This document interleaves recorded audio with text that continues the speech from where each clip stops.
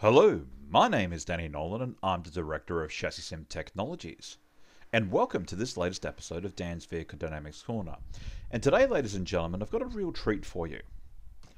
What we're going to be talking about today, suspension geometry, myths and realities revisited. Now, ladies and gentlemen, without a shadow of a doubt, the most popular episode of Dan's Vehicle Dynamics Corner that I've ever done, and indeed the most popular video on the Chassis Sim YouTube channel, was was this presentation I did would have been about 12, 13 years ago. Now, back then, I was still relatively new with this, and one of the comments in there said, if you say basically one more time, I'm going to blow my effing head off.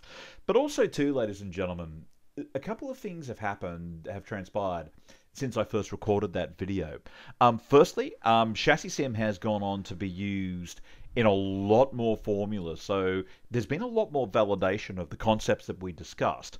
But also, too, on a more disturbing note, ladies and gentlemen, I've been seeing a lot of recent videos on suspension geometry, ladies and gentlemen, that, well, aren't quite right, and in some respects are actually quite misleading. So I really wanted to take this opportunity to sort of revisit this video that I did, hopefully be able to do a better presentation, that now I'm a bit more of an accomplished speaker, but also too to bring a few more bits and pieces into the presentation to make it a bit, to refresh it and make it a bit more relevant. So let's get started.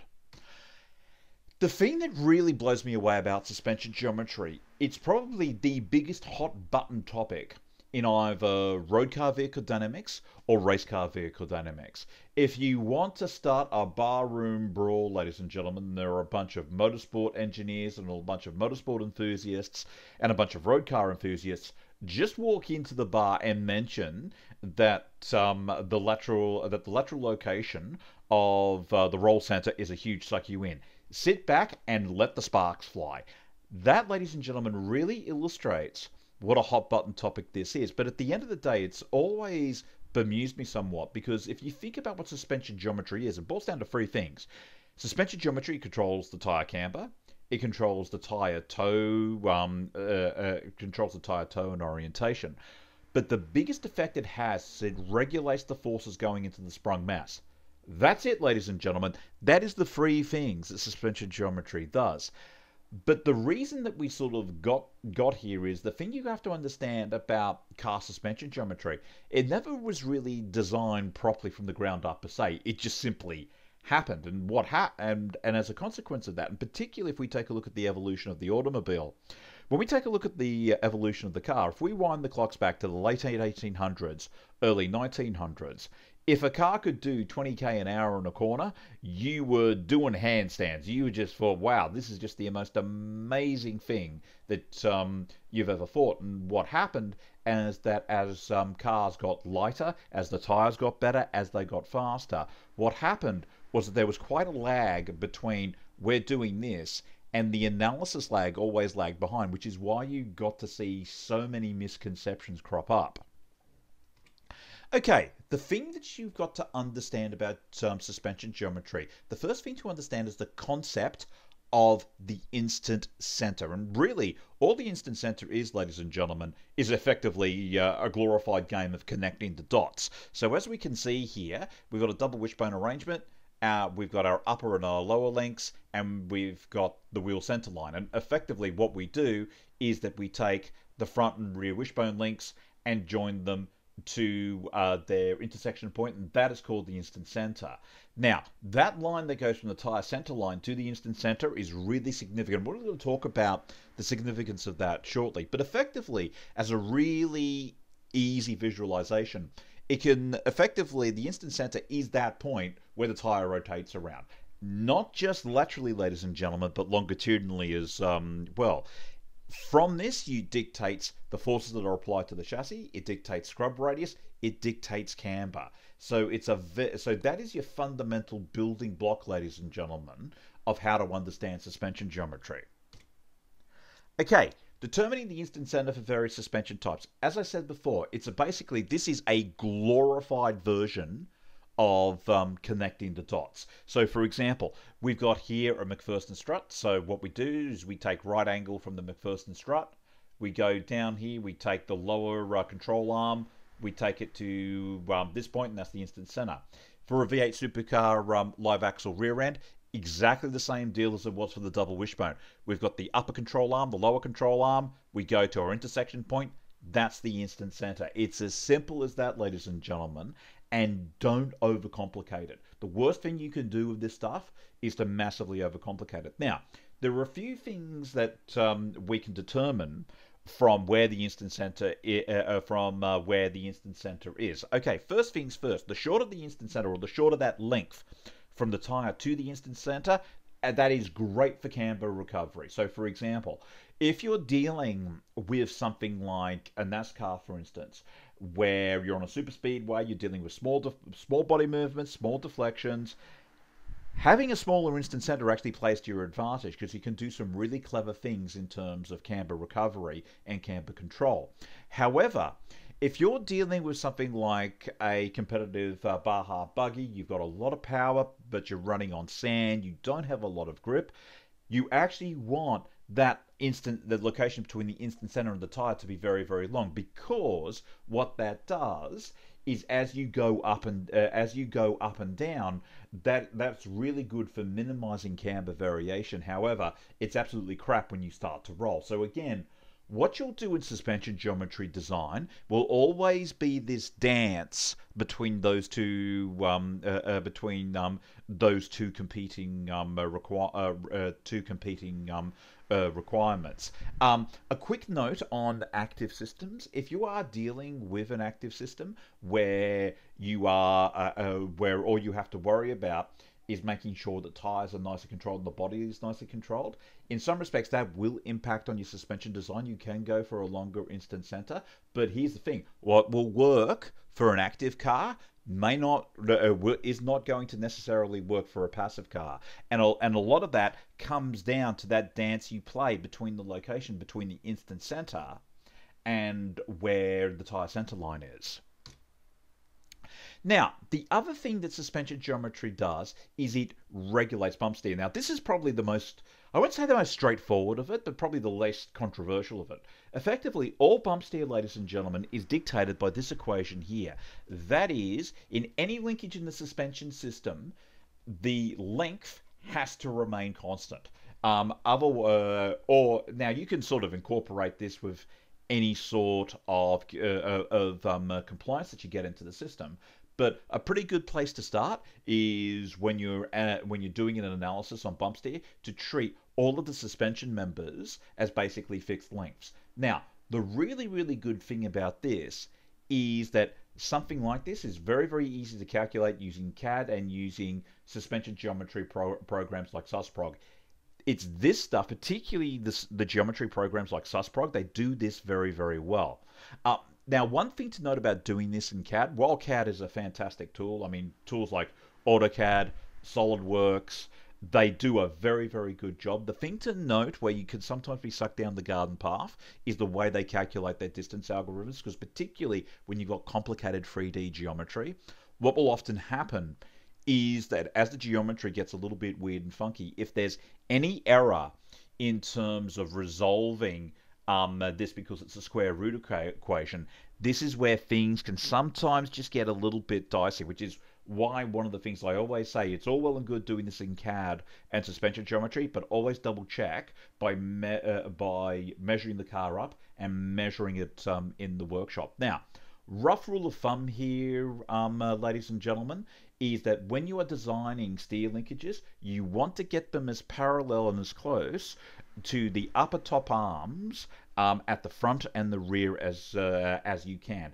That just minimizes any bump steer. Now, sometimes a little bit of bump steer can sometimes play to your advantage. However, when you're starting off, keep it simple. Try and minimize it as much as you can. You're never going to eliminate it, but you want to try and minimize it as much as you can. The other thing too that I also want to say is that I presented a video, would have been a couple of years ago, about Ackerman, and I sort of left it to the reader, to the viewer, to fill in the numbers. Now, one thing that one point that I want to raise with both camber control and bump steer, these are very important setup parameters, but when it comes to suspension geometry, if we take a look at the structure of the tyre, if we take a look at particular tyre sensitivity to slip angle, we take a look at tyre sensitivity to camber angle, while they certainly play their part, they are primarily second order effects. What truly the big impact of suspension geometry is how forces get transmitted into the sprung and the unsprung masses.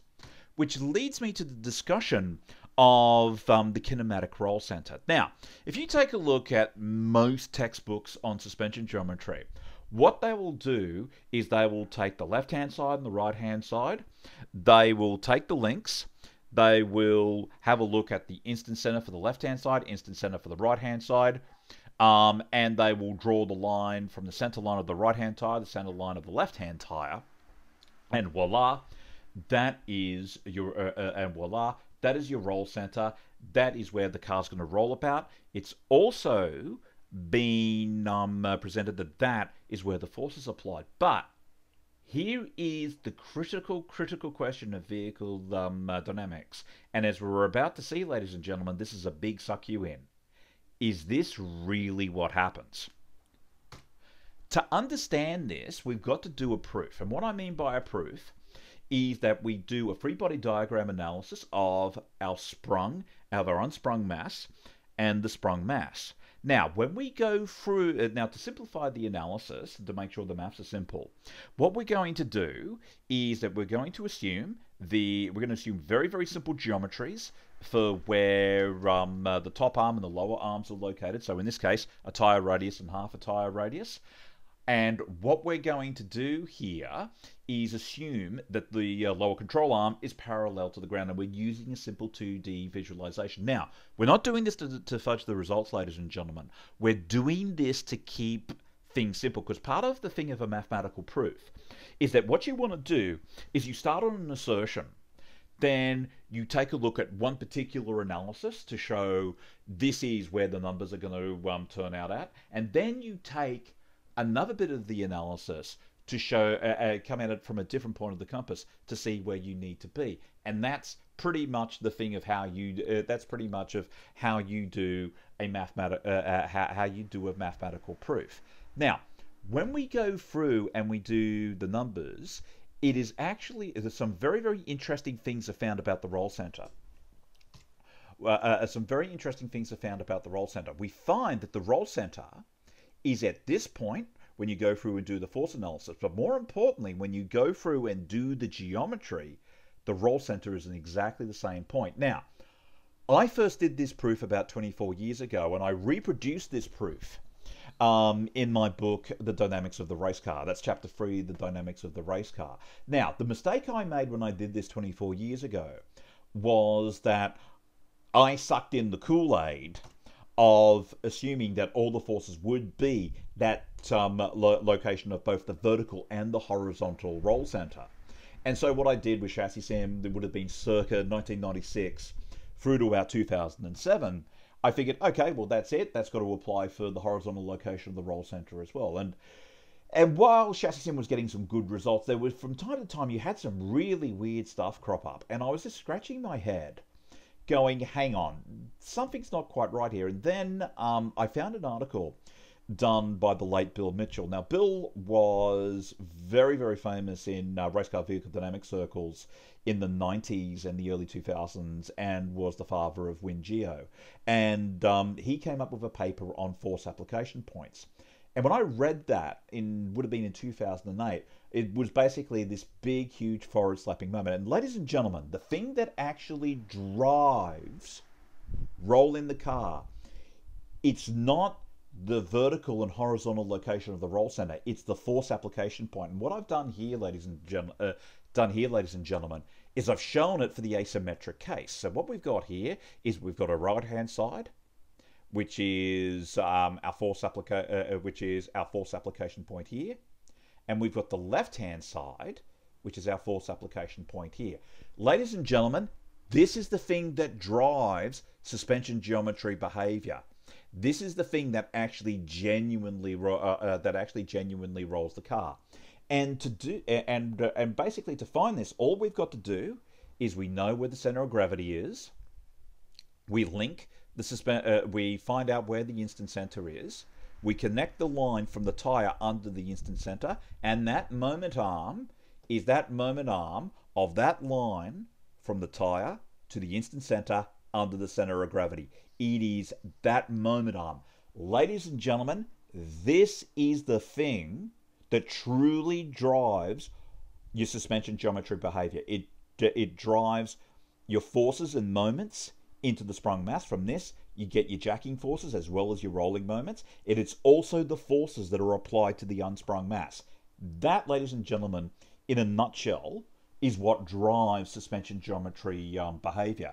And particularly, what I do in chapter 3 of my book, The Dynamics of the Race Car, is about 3/4 of that chapter is all the proofs for this.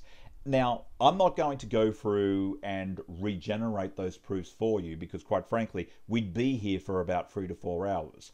Rather, I would refer you to that, not because it's in my financial interest for you to do so, but when you read a mathematical proof, it's very, very important to go through to read the minute detail to make sure that you have a true comprehension of it. So I'll leave you with that. Now, the other big suck you in, ladies and gentlemen. Now, the other thing before we get on to anti-dive and anti-squat. Right now, we've presented the case where we've done a very, very simple 2D visualization. So we've just assumed everything is parallel. We've visualized it in 2D. So, but as we all know, suspension linkages aren't simply two-dimensional members. They happen in three dimensions. So how do we deal with this? It's actually a hell of a lot easier than you think. All we've got to do is that we take a look. So, for example, with this double wishbone arrangement, we take a look at the top A-arm wishbone. We take a look at that plane, and we take the vertical plane of the tire, or the XZ plane of the tire, along the wheel center line. That is your 2D arm at the top. That is your 2D arm at the bottom. And it is from that, ladies and gentlemen, that we can go back and do our visualization of where the force application points are going to be. It's as simple as that. Now, ladies and gentlemen, the other great suck you in of suspension geometry is anti-dive and anti-squat. And in particular, make no mistake, ladies and gentlemen, anti-dive and anti-squat, the way that suspension geometry linkages are transmitted into the chassis longitudinally or along the x-axis, is without a shadow of a doubt, ladies and gentlemen, the worst explained concept of all of road car or race car vehicle dynamics. To be quite honest, ladies and gentlemen, we've made an absolute dog's porridge of it. But here's the thing, and here's the big thing, and here's the big suck you in. The force application points that we discussed with how we do lateral force transfer into the chassis is exactly the same as longitudinal dynamics. Precisely, the parallels are quite striking. And in particular, when you start thinking about anti-dive and anti-squat being force-based, as opposed to a lot of the old traditional measures, a lot of stuff becomes incredibly clear. Now, the way that we define a force-based roll center is we take a look at the longitudinal moment or on the y-axis, which is your lateral forces, CG height minus the pitch center. Your percent Andy is 100 times the pitch center divided by the CG height. And the force transmitted into the unsprung mass and your jacking force is going to be the longitudinal force times pitch center divided by the moment arm. Ladies and gentlemen, digest that equation, because I can tell you right now that will make your life, particularly with regards to understanding what your longitudinal suspension geometry is doing, it will make your life infinitely easier.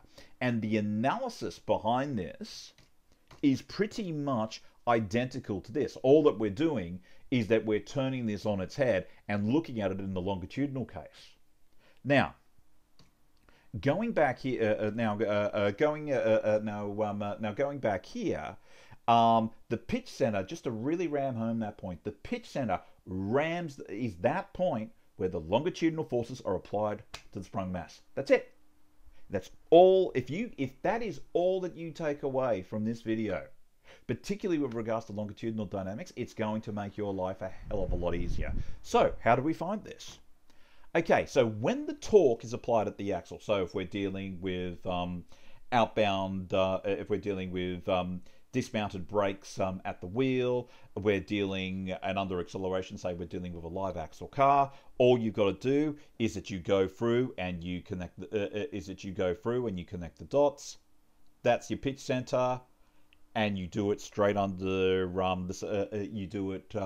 straight under the CG line. That's it. That's as simple as that. So what happens now if you've got, say, inboard mounted brakes, or if you've got an independent rear end and you're applying acceleration? Well, if you're doing that, all that you do is you go through exactly the same process with the linkages and drop it by a tire radius. That's it. That is it. That is your force application point in when the torque is applied at the chassis as opposed to the axle. That's all there is to it. If you can understand that, ladies and gentlemen, and particular understand that concept of the force application point, you are now in a very, very much better place. And a really good way of visualizing this is, a key takeaway is that when we visualize the forces that are being acted on the car, so we can visualize it with this very, very simple diagram. So we've got our lateral and longitudinal forces being applied at the contact patch. So laterally, these are our force application points. Laterally, front and rear, and these are our force application points longitudinally. If you can understand that, ladies and gentlemen, you are now in a really, really, really good place, because now you can that allows you to really nail down what's going on in terms of the forces that are rolling the car, the jacking forces that are being applied at the chassis and are being applied at the sprung mass. And make no mistake, ladies and gentlemen, with the dynamics of the race car, I took an awful lot of effort to make sure that those proofs were in place, that you could really see where all of this comes from. Now, I realize that quite a few of you listening to this video are going to be going, well, hang on, this guy's this guy is just this guy's completely full of it, because he's just gone and snubbed his nose for God knows how many how many conventions have been around for years. Well, ladies and gentlemen, everything that I've just outlined to you here, and I want to close on this note, is the mathematics behind chassis sim. And without that, correlation like this would be impossible. So this is V8 supercar correlation. So we're dealing with some very, very big longitudinal forces, both in braking and in acceleration. And also, too, because it's a big car, we're dealing with very, very big lateral forces as well. I mean, a V8 supercar weighs, well, this particular supercar weighed in at 1,500 kilos. So consequently, if everything that we've just discussed about force application points, both laterally and longitudinally, did not apply, the correlation that you are seeing here, actual as colored, simulated as black, just simply would not be possible. So I really want to, I really want to leave you on that thought. But look, don't take my word for it. What I'd encourage you all to do is, for those of you who've got the dynamics of the race car, read chapter 3.